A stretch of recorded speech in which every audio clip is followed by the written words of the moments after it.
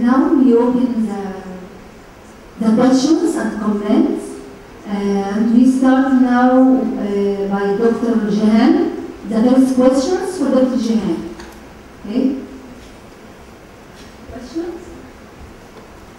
Yeah? We have one? Okay. Dr. George, ask. Just a curious question. I don't know if I missed it. What promoter were you using in the concepts? So, yeah, okay. 35S. Any question? The second questions for Dr.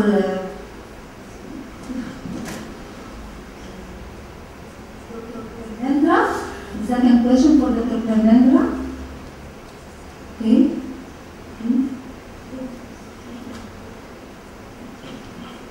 Please identify yourself. I think the amount of protein you inject in the mouse is very high consecutive. If it is not a type wrong, I see it 100 microgram per 100 microliter. It means 1 gram per milli. Unbelievable. 100 microgram only. When she said I didn't treat more than that. So 100 microgram per 100 microgram, that was the dose. That's 100 microliter every. 100 microgram per? 100 microgram per 100 microgram is 1 microgram per 1 microgram. It was only 100 microgram at one time. So that is the dose. I mean, that is regularly people use. So you are thinking that it's 1 milligram per ml, or yes, it is 1 Unbelievable. It will be soluble. 1 gram per milli will not be soluble. 1 microgram, not 1 milligram. It is wrong. That wrong. Yeah. And your presentation was that wrong. Okay. Okay. It was 1 It's that wrong. It's that wrong.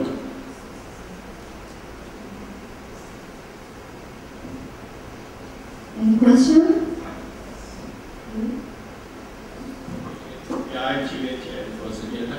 And one question I have is, do you see any relationship between like the solubility in water or unsolubility versus your allergenicity? Your pee or other extracts? Actually, it's most of the proteins which we treat with, they were all soluble proteins. We isolated protein by overnight in just make powder with whatever crop, and then did isolation in buffer overnight, and then spray to the, and then usually soluble proteins. Because most of the work is done like that. That is one thing, and I believe if it is insoluble, how come it will be digested also available? It will not be available as well. Okay. Any question for Dr. Pramendra?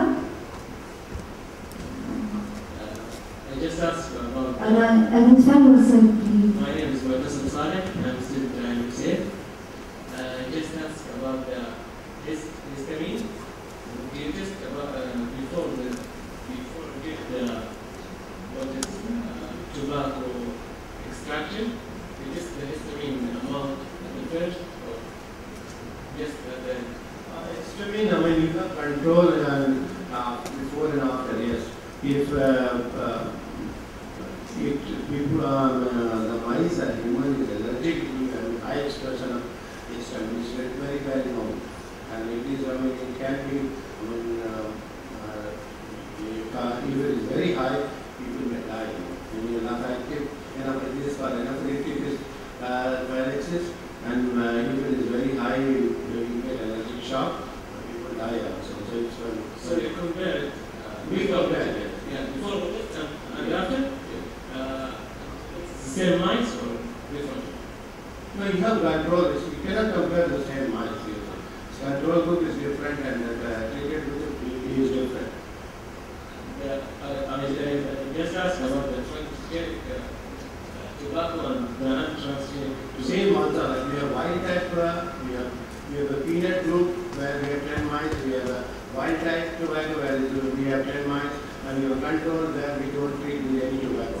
And then if you challenge control mice with tobacco, nothing happens. If you challenge with wild type tobacco, treated with challenge protein, basically it's tobacco or any protein. If you challenge it, as we treat and sensitize with the protein, it will have effects and repercussions in form of very high IgE and stamina. Thank you. Okay. Any comment? Any question for Dr. Hala? Dr. Hala Isa? Okay. Please.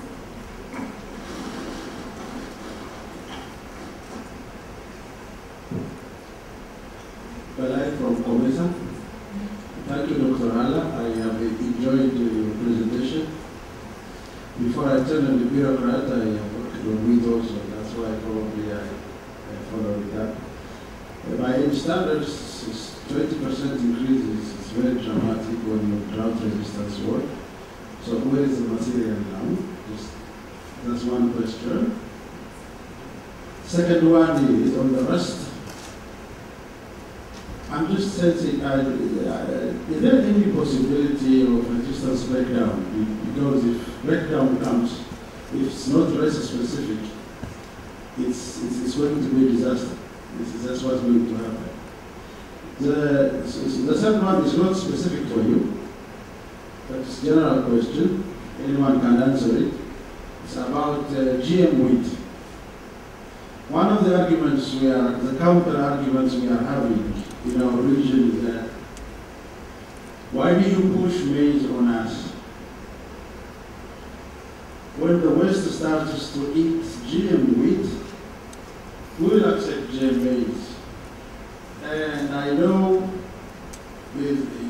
Monsanto has developed, I think, herbicide-resistant wheat, but it's not commercialized. Why?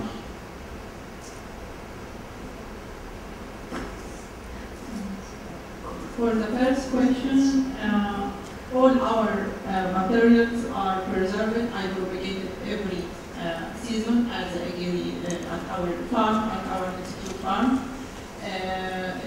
كده. Why it is not commercialized? Because by the time this problem, we are, as the evidence, we are all know in Egypt, we don't have yet law to manage the commercialization of GM in Egypt. Okay? And this is why our experiments of 2011 is now, there is no any critical view for what is coming. Are Egypt accept GM or not? Okay? Before that, this work was approved in our plan for our institute by the governments. Okay? But now there is no law to go further, or if this will be commercialized or not. But I keep that transgenic. Even I keep from every generation, I keep samples and safe place to just in case when they approve it, it will be available for breeders to use it as an extra source of genes. For the Titan gene, all our comparing is comparing to the wild type of non-transgenic parent. Okay, so it has in our environment it has 80x for susceptibility for the bee trust. So this is proves that our gene is the reason for this resistance. Okay, of course we are facing. I just mentioned we have 72 transgenic lines. Some of our lines have another problem that we arise for normally with some transgenic that have some gene silencing for the transgenic. But some now we have at 2011 those was I think the fifth generation and still working. So we have to monitor this very carefully if there is some transgenic silencing. Okay. The last question, I think this is maybe over for open discussion. Yeah.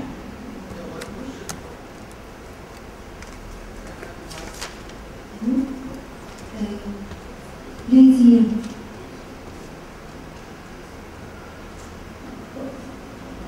Just I'm asking about the strains of pathogens for rust disease used, because we know other breeders in traditional breeding, gene-to-gene theory, there is always some for vertical resistance. We grow some tolerant to wheat, susceptible after several years periods.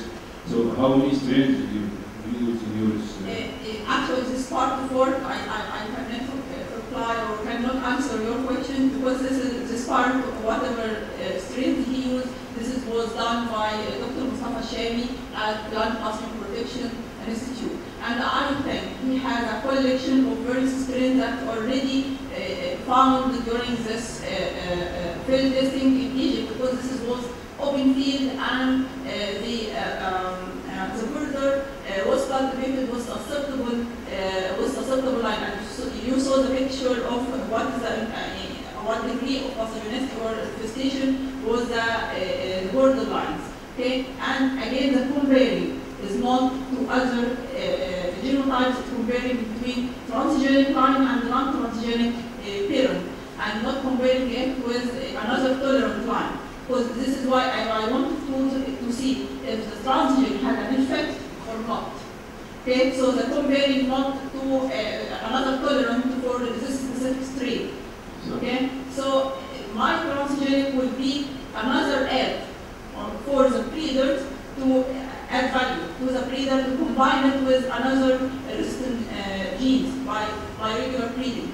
Okay. All right, but just what about your opinion about it's very possible to use transgenic wheat to just tolerate one strain of or few strains, because even if we are breeding for horizontal resistance, it will be last for a little bit more, but anyway, at the end it will be susceptible. No, so our gene is not like minor genes, not additive genes. It acts like it cut down or degrades the calcinase, which is a major part in the fungal wall. Okay, so it is a major gene, not like a quantitative, not like quantitative traits, and not specific. The reason is, as I mentioned, the wheat have an indigenous calcinase, and our gene is already isolated from barley, so it's very relative.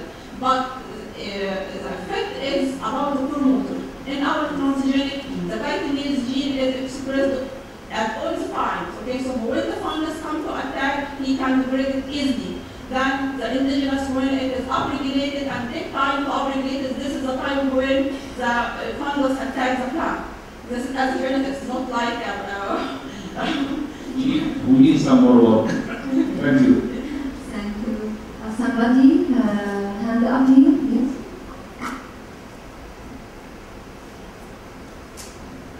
I'm Dr. Mai from India.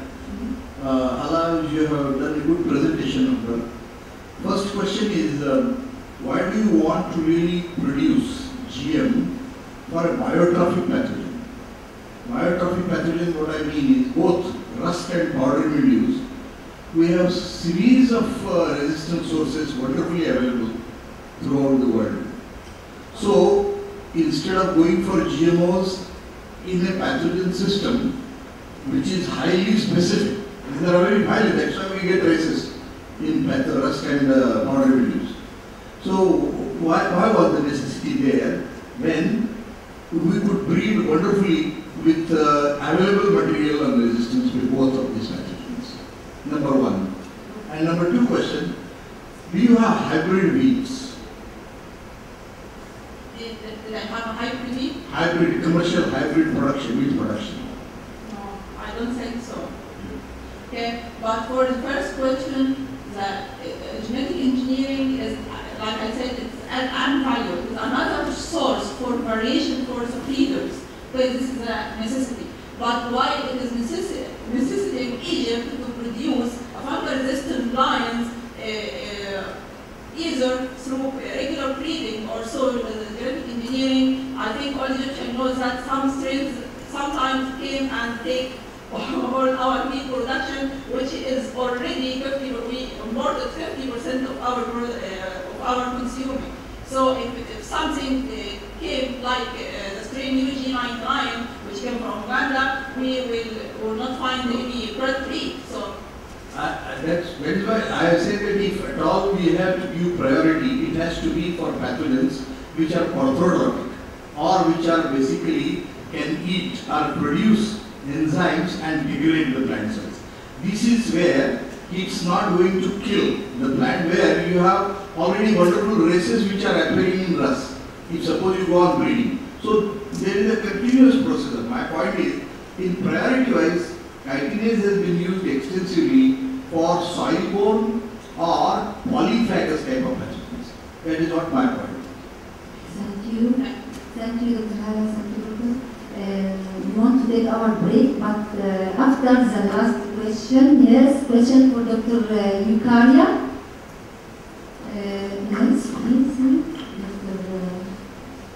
Dr. Jan.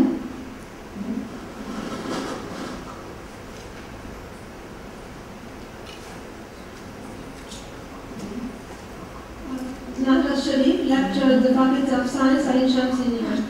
Thank you so much, Dr. Kani, for your nice presentation. It's so promising and it's very good to know. I'm a little bit away from biology, but I have a question for you, please. It's like the algal cultures that have shown to be high in lipid content, like as you said, Bivlina and Chlorella, are those specific to Kenya, or like you know the varieties, and if they are known elsewhere in the world, I mean the specific varieties, are they specific to Kenya, or have they been compared to other ones? Because if they are available, so this is very promising for the whole world to have cheap biofilm production from these algae. So is this a primary investigation only in Kenya, or it have been matched with other strain or other varieties elsewhere in the world? Can I answer something now? Yes. I don't think they are specific to Kenya. I believe because algal communities are really the same all over the world. There might be some variations, but our focus was to identify species that we have, who are sure we have in Kenya, so that those are the ones we want to carry forward and use in the project. So I thought it's very interesting to compare them to other strains, and because this would be the focus of getting a cheap biofilm and for people, especially in poor countries. I agree with that. Yeah, so thank you so much. This one here done. I will tell you. Ahmed Mabouk from MSA University student at the University. Are you willing to use a closed system rather than an open ground? Because I think closed system maybe is more controlled and more protected than open grounds. And then my second question is, what are the possible modifications, genetic modifications that you can use to enhance the productivity and the quality of the oil? Thank you. Yeah, I agree with you actually that closed systems might be more productive because, of course, like you said, they are controllable, but then, of course, they are more expensive and even to maintain. And I did mention that at the outset that the final aim we had was to have a system that would be adaptable within our rural communities, because that was our focus. So we're looking at costs as well as productivity. So I agree with you. Now, we actually now have a postgraduate student who is looking at the molecular characterization with the aim of pursuing that angle of possibilities for genetic modification. So we have that in mind too. Okay. No comment? Okay, thank you very much, and thanks for your attention. And thank you for Dr. George to help him or order him. And I let Dr. George to close the session now. Please join us